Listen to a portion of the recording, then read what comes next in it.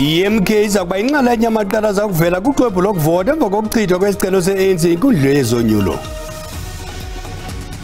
Requirement for urgency in this application, or to have urged it to act with the requisite urgency. Unqwalile ukuba kuvalwe ikholeji ezine umbhatso wezemfundo ephakamileyo uGqr Blaine Nzimande ngenxa yokungathobeli imithetho elawula la maziko.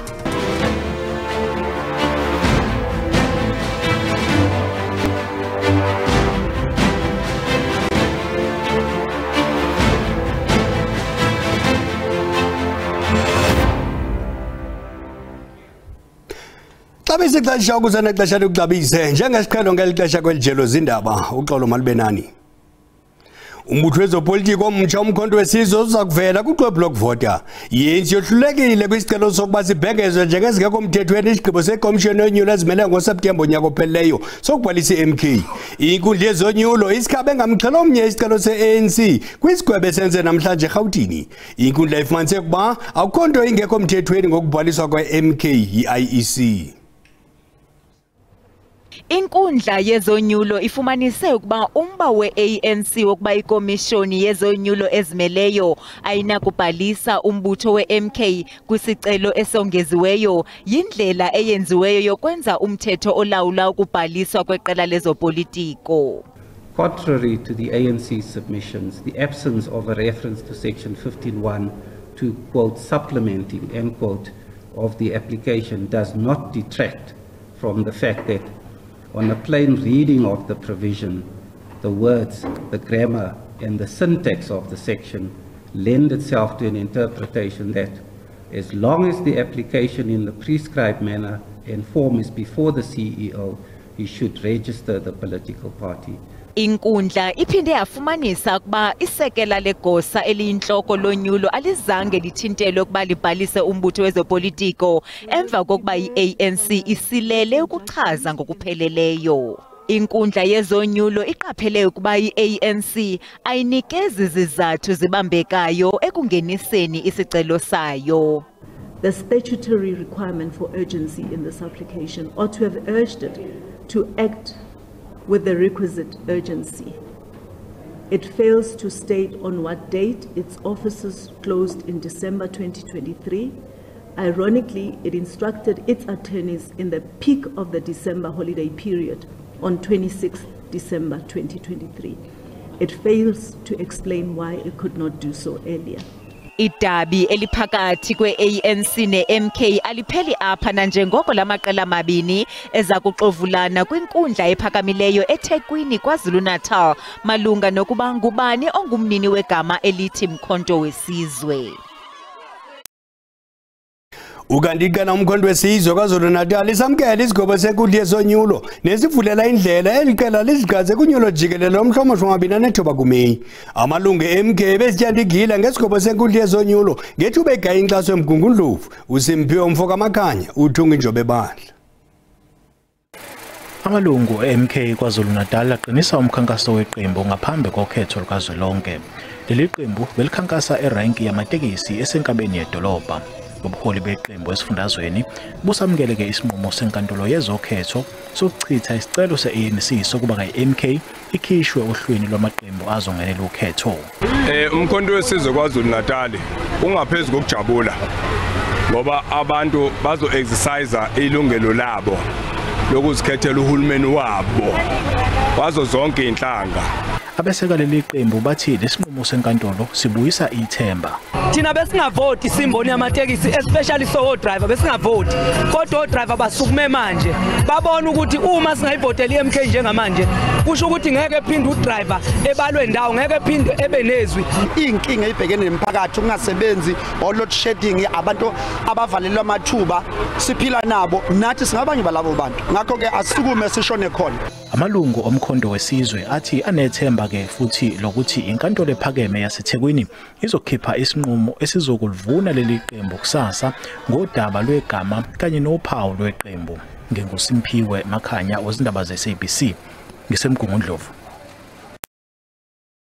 Kusenjalo, i-ANC ithi sithabathele ingqalelo isigwebo senkundla ejongene nezonyulo nesichitha isicelo sayo sokuba kubhengezwe ngokungekho mthethweni ukubhaliswa kweqela umkhonto wesizwe. Inkundla ifumanise i-ANC yohlulakele ukuzixhasa ekubeni kungabuni ukwehluleka kwayo ukuphakamisa inkxaso yayo yokubhaliswa kwe-MK kwikomishoni ezimeleyo yonyulo ye-IEC kwakwisihlandlo sokuqala. Ukanti inabe inkundla ngokuselela kwe-ANC ukuza nesicelo besingxamisisekile senkundla xa bekukhatywe isiphakamiso sayo yi-IEC.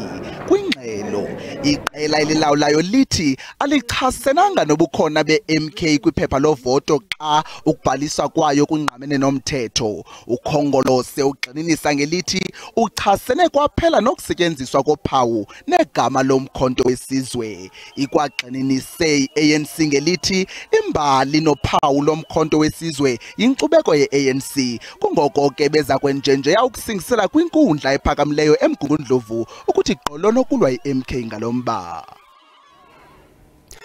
Basondele kwi-15 lamawaka 15,000 abagqatswa abaza kukhuphisana ngezihlalo ezingamakhulu asibhozo namashumi asibhozo anesixhenxe 887 zamalungu epalamente kazwelonke kunye nezindlu zoyiso-mthetho zawo oluthoba amaphondo eli kunyulo lomhla wama-29 kuMeyi. Iphondo laseGauteng liphala phambili ngenani labagqatswa. Ukugudiswe yikomishoni ezimeleyo yonyulo ngethuba ibhengeza amagama abagqatswa abamaqela ezopolitiko kunye nomthuzimele. Uluhlu luvuleleke ukuba luhlolwe ze kukhatywe amagama abo bangafanelekanga kwaye lo nyoba iza kuvalwa ngentsimbi yesihlanu xa lisiya kunina ngomso.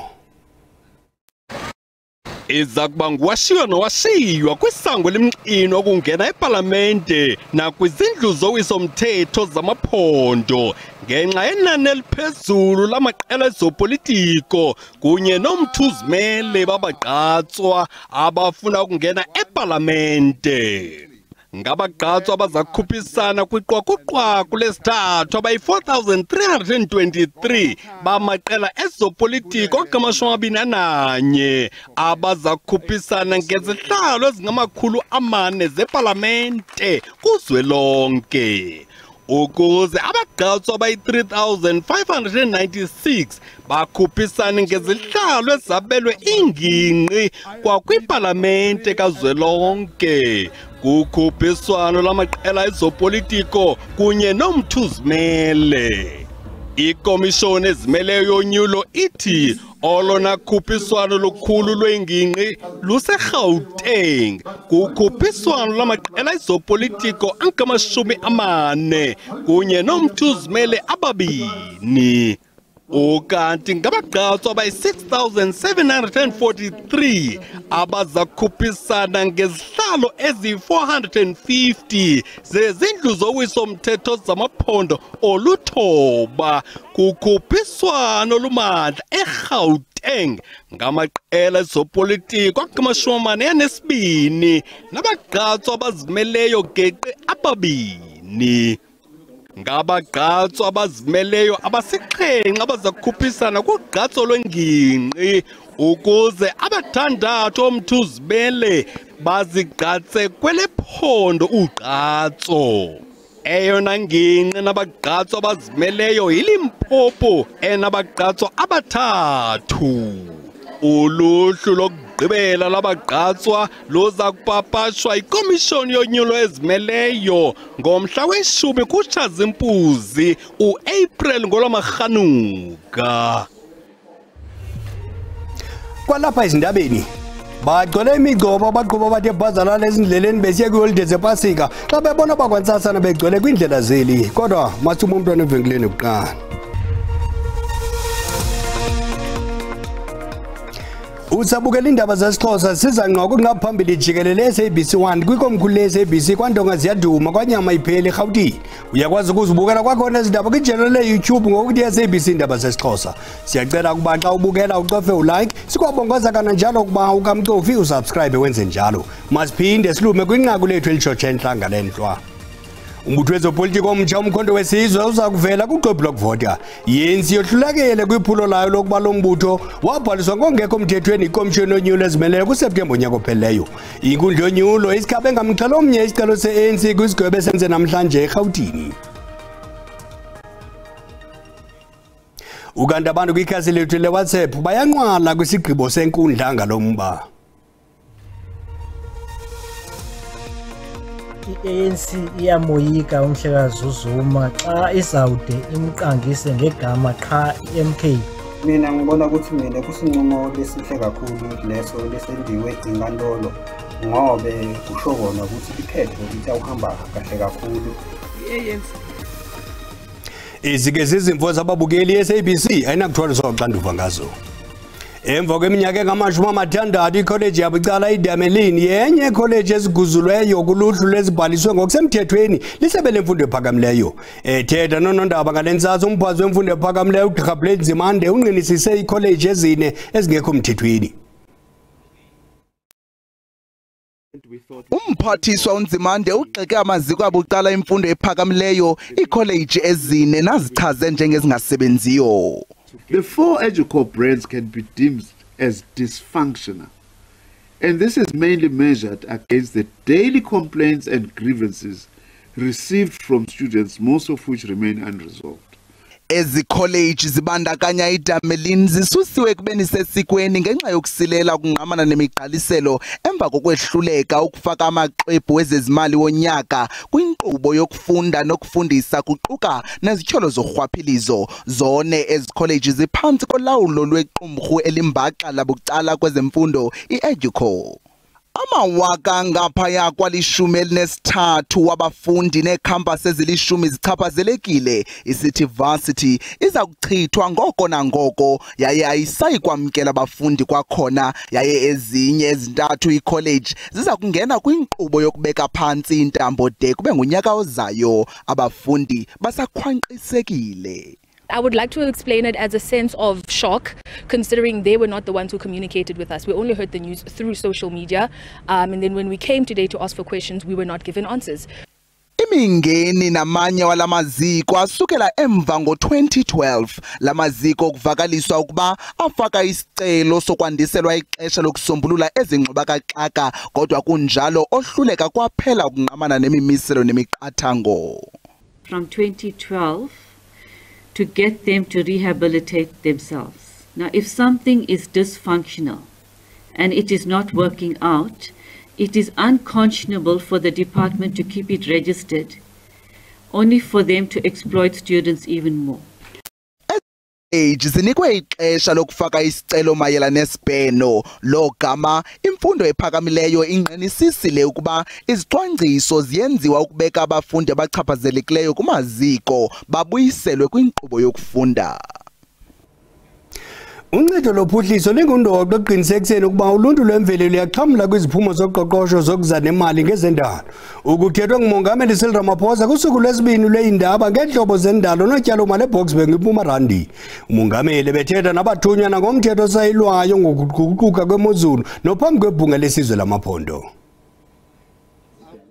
Kwintetho yakhe umongameli ukhuthaze uluntu ukuba luzibandakanye nazo zonke iindlela zotyalo-mali.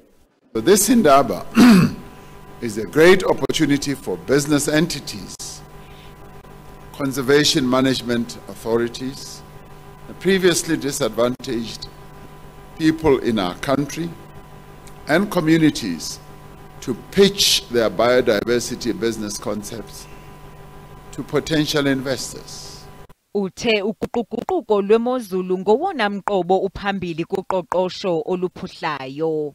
The Climate Change Bill, which is currently before the National Council of Provinces, seeks to enable a just transition towards a low-carbon, climate-resilient society. Inkulu baphathiswa yaseRhawutini uPanyaza Lisufi naye uphefumle. Our communities and the economy outside there want us to fold our sleeves and enter the terrain and implement our ideas and implement our thoughts and implement our commitments. Umphathiswa wezendalo uthi eli lithuba lokuba uluntu lwemveli ludityaniswe nabatyali zimali. Economy internationally is the new sexy area of investment. And what you would find there is that you have impact investors who are looking for projects that are environmentally friendly and that still have economic return. Nkqubo yolondolozo kunye nokusetyenziswa ngokuzinzileyo kweentlobo ngeentlobo zezinto eziphilayo zeli kuchazwa izikhokelo zolondolozo kunye nemithetho malunga nendlela yokuzuza kwezendalo. Abaqhubi baza kuba sendleleni kule mpelaveki yePasika bonelisekile kokubona amagosa ezendlela ongezelelwe emigaqweni. Bethetha kwiphulo lamagosa okhuseleko ezindleleni laseTshwane abaqhubi bantu baziva bekhuselekile. Usodolophu waseTshwane uMnumzana Silas Brink uthi ukutyalwa kwamapolisa amaninzi kuza kunceda ukwehlisa ingozi kuholo wendlela u-N1 no-N4. Kulindeleke wonyuke umthamo wezithuthi ngomso xa abakhenkethi namarhamente elibangisa kwimimandla esingatha iPasika. Amagosa ezendlela eTshwane aphume ingqina ephehlelela iphulo lokhuseleko ezindleleni. It's much safer if there's more police in the area, you know. I'm commuting on this route twice, 3 times a week, and this is the visibility that I saw now. Abaqhubi babongoza ukuba balandele imithetho yokhuseleko bangaqhubi bezinkintye ngegqabi likalonji. In the past, the leading cause of fatal crashes were accident with pedestrians, followed by single vehicles, and then also hit and run. And we all know drunk driving is suspected to be the underlying factor in hit and run, as well as accidents with a single vehicle. Usodolophu waseTshwane uthi liza kuncipha inani lengozi zendlela kulonyaka. Know that speed reduces your ability to control for mistakes, not just your own mistakes, but the mistakes that other road users make. Losodolophu uhlabe ikhwelo kubahlali bahloniphe amagosa ezendlela. Ngokuhlanje kwinkqubo i-cutting edge sibhenqisa bukelemnqabe gqwetha lomgonyatha elindele ukugwetywa ngenxa yobuqhophololo. Amaxhoba i-38 adla umhlala-phantsi abazizisulu kususela ngonyaka 2018 de wabanjwa ngo-2023 umrhanelwa. Ubuqhophololo bufikelela kwizigidi ezili-13 zeerandi. Iinkcukacha ezithe vetshe ngelibali bukela inkqubo i-cutting edge ngentsimbi yesithoba ngale ntlwa. ukuthi unhlanhla ngingayenza kanjani ukuthi umlethe imali umyeni wami ngisusa abantwana babulaye elokishini ngibahambise baye kunhlanhla uyodlala ngabantwana babo bathembisa ukuthi by the end of the month bazothola imali. Thina siye kuye because of simthole imasters. Azange simdobhe estradini, azange simthole ngiphandle. Hayi office la khona ngizingabona ukuthi hayi office lezi fana lezi amakholishi lawo ama-fly by night. Kwezemidlalo ikapteni Bafana uRowan Williams ithi bafuna ukubonisa ukuba yenge ngumabona ndenzile ukuphuma kwindawo yesithathu kwitumente ye-AFCON e-Ivory Coast xa beqhubisana ne-Algeria ngale ntlwa. Uthi indlela abadlala ngayo ne-Ivory Coast ye-Abidjan nyakenye kunye neMorocco kwi-AFCON yabonisa mhlophe ukuba liphucukile iqela lakhe okufunekayo kukuqhuba liphumelele. Umbango mthiya ucima umlilo weza ngomzozana ogxa bethu ngesizulu phambi kokusithela masibongoza abaqhubi kule veki yePasika bangaqhubi bezincince ngegwele labafarasi mazenetho.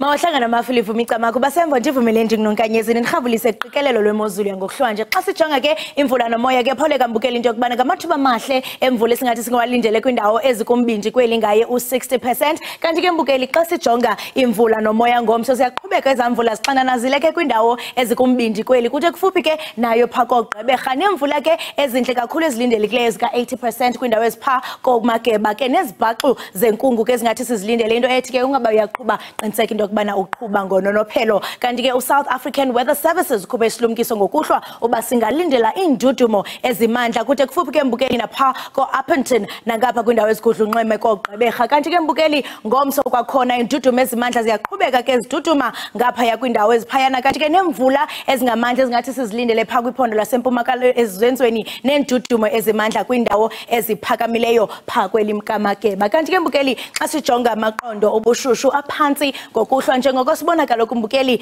kwindawo eziphezulu pha kuMsina kuye u-19 degrees. Liphole ke pha ko-Richards Bay ngaye u-21 degrees. Kanti ke Mbukeli pha koThekwini kuye u-23 degrees. Kanti ke pha kwaBhaca eMandileni eSecond Gate eMvuzi eGubuze Lutateni eNjijini Chuncembe kuQumbu eNcalukeni eNgxokolo eMaxeni kuye khona u-18 degrees. Kanti ke Mbukeli xa sijonga amaqondo obushushu aphezulu ngomso futhumele kakhulu ke kwindawo ezininzi njengoko pha koBloemfontein inguye u-27 degrees. Kanti ke futhumale kakhulu napha eKapa lodumo emangalisweni ngaye u-24 degrees. Ndisatsho Mbukeli into yokuba mazixhume inqawe emaxhekweni. Khosi.